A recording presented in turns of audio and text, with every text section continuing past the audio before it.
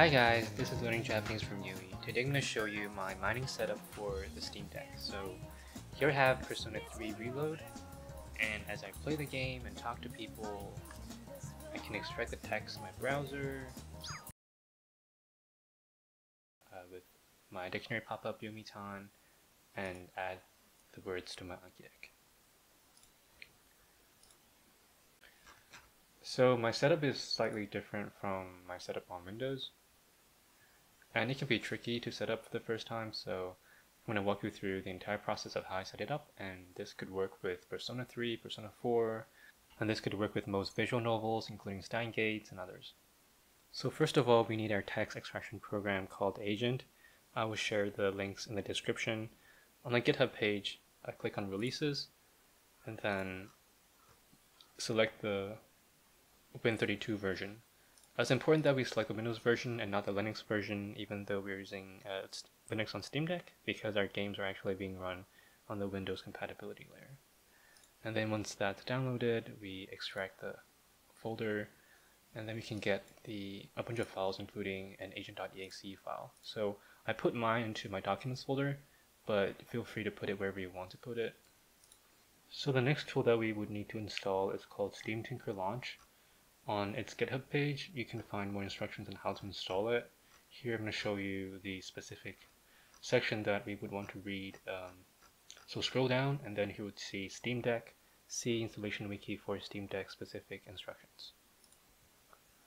On that page, there is a link to the releases page, where you could download the source code for this application. And then once that's being unzipped onto your folder, you could see a bunch of files, including a make file, readme file, and a shell script file called Steam Tinker Launch. Open up our terminal.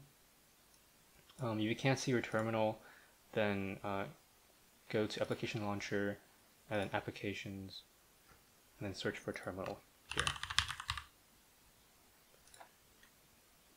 And then once that's open, drag and drop our shell script file onto our terminal, and then press enter, and that would install the application onto your Steam Deck. If everything is installed and it works, then you can restart your Steam Deck, and then once you boot up Steam again, you can go into any game, right click, properties, compatibility, and then force use of specific Steam Key compatibility, and then select Steam Tinker Launch from there.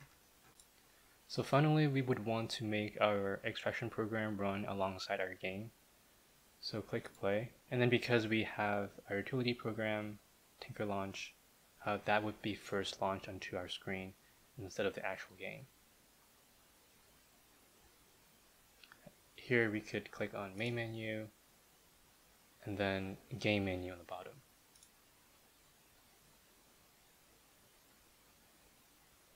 And then here we select use custom command. We select our agent.exe file in our documents agent folder. And then we also select for custom command. This ensures that both programs are run at the same time. And then select save, and then start our game again.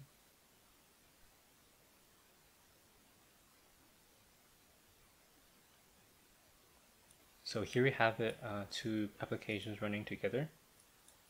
And then in Agent, we would want to select this icon here and then drag it onto our game.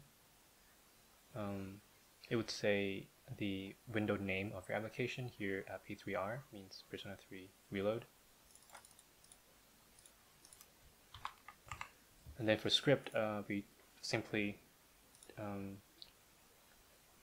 select update scripts, and then we could search for Persona 3.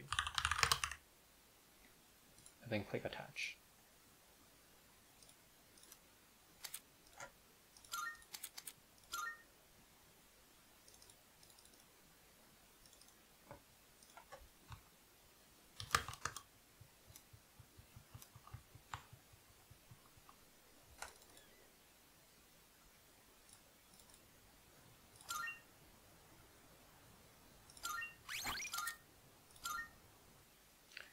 Then if we go into our text hooker, so once that's all done, we can start playing the game, and the text will start coming in to our browser.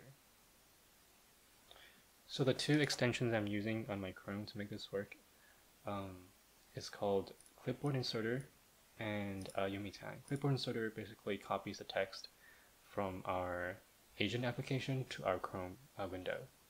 Yomitan is a community extension of a program called Yomi-chan, which provides dictionary support and Anki integration. Actually, I'm still figuring out how to use all of this on handheld mode on Steam Deck, so if you have any suggestions or ideas, feel free to leave in the comments. If you want to learn more about Japanese or tools to learn Japanese, then follow this channel for more.